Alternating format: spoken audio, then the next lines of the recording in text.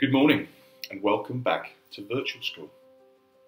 I hope you've had a really lovely holiday. I hope that you have relaxed, that you have recharged and are now ready to embrace and engage with a wonderful term's worth of activities and learning. We don't know how long we're going to remain on lockdown, but we really hope that we'll be back at school as soon as possible. However, in the meantime, we need you to keep connected, to keep engaged and to keep trying your very, very best. So, this week, we have been hearing lots and lots and lots of stories about people who've been doing some great things to help our local and our global community. And this week, what we'd like to do is hear from you and hear about your stories.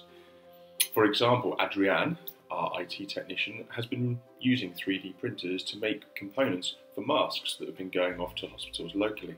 We know that people have been sewing masks and sending those to hospitals, and we want to help tell the story of those people. It might also be an opportunity for you to get involved. So, if you're interested, please contact social media at sis.gl. Have a wonderful, wonderful week.